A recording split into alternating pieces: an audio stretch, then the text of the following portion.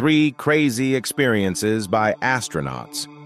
Story Musgrave, a renowned astronaut with NASA, has reported witnessing an 8-foot serpentine creature floating in space during 2 separate missions, adding a chilling encounter to his distinguished career.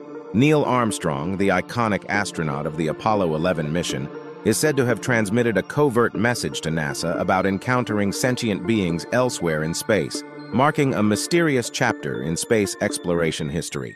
Yang Liwei, on his 2003 space mission, experienced a persistent and unsettling knocking sound, akin to someone knocking on a door.